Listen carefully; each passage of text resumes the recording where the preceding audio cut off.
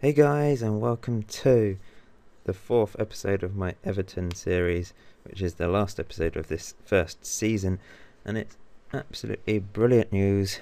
We finished 3rd in the table overall. It was a dramatic end to the season.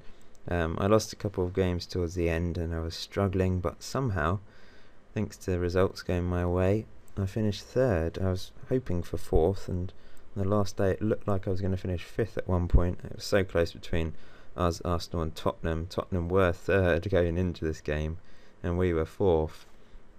But a real dramatic end to the season, but more about that in a bit.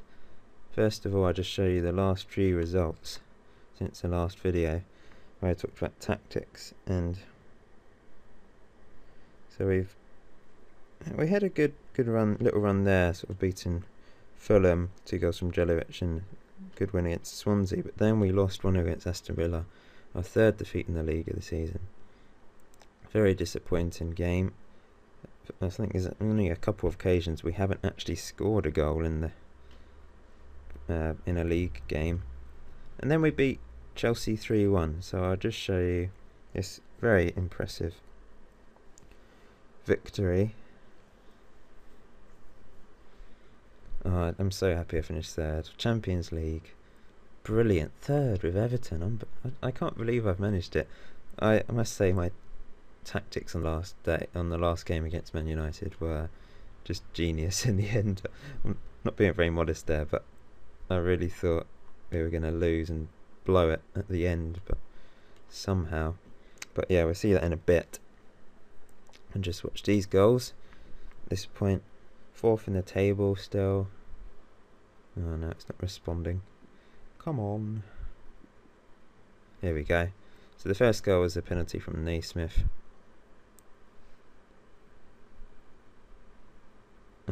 What is this thing doing?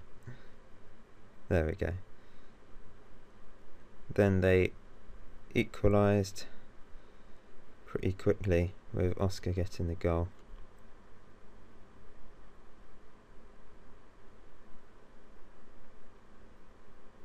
I don't know what's wrong with this thing.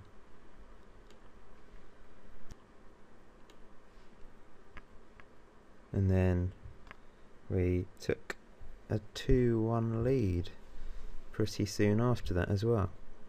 So it was quite a intense start to the game. Lovely play there from Zagova Miralash, and then Naismith with his 2nd goal of the game. That was a beautiful move. I was proud of that move.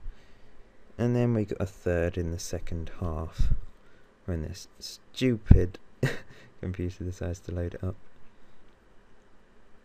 Jelovic ran through. It was a brilliant goal. Just destroyed all 4 of their defenders there. Snuck in and finished brilliantly. So yeah, 3-1 victory. Very good result. What is wrong with this game at the moment? It's not responding to anything.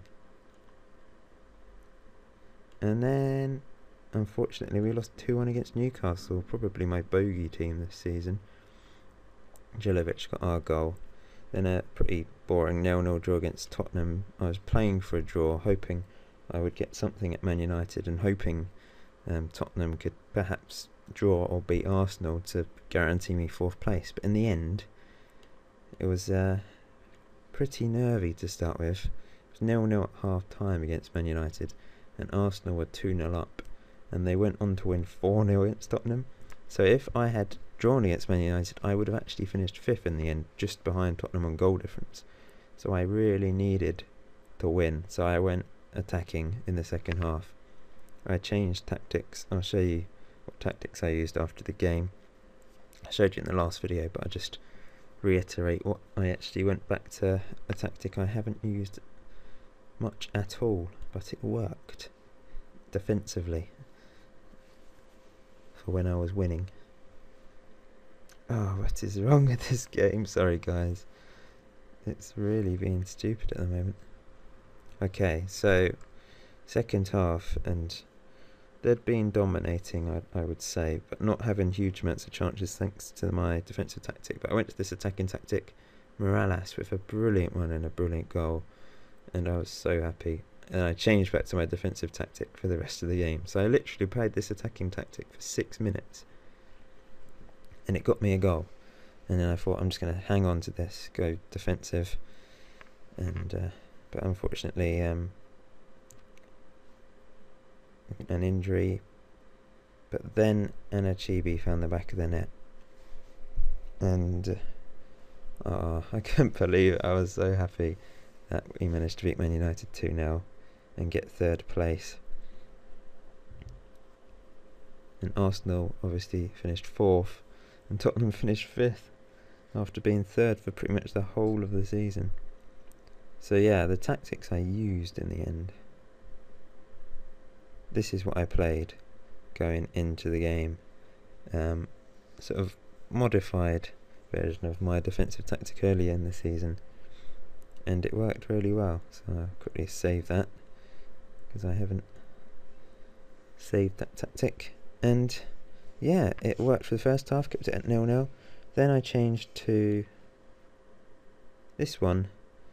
The players were in different positions, but I got a goal thanks to Miralash, and then I changed back to the defensive one, and I won 2-0 with a breakaway goal at the end. So very, very happy with that. So overall, third in the table.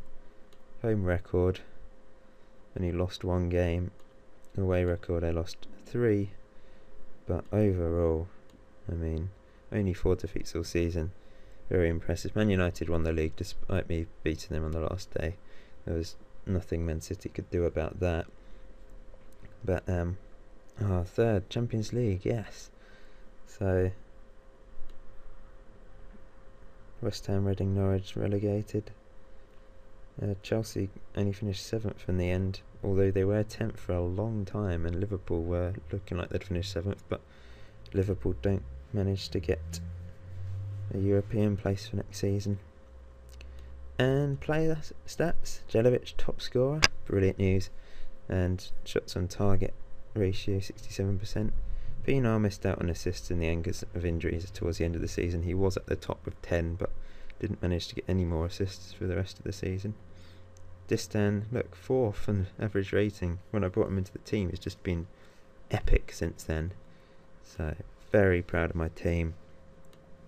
Overall, Distan, Fellaini, Jelavic, Jagielka, Pienaar, Seguiao, Baines were the top players with an average rating over 7 over the course of the season. Naismith also played well, 10 goals.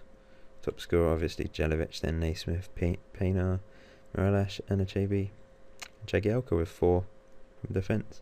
So yes, it's been a great season. I hope you've enjoyed the first season of my Everton save. I think I'll do another one because it's been popular and I've enjoyed it very much.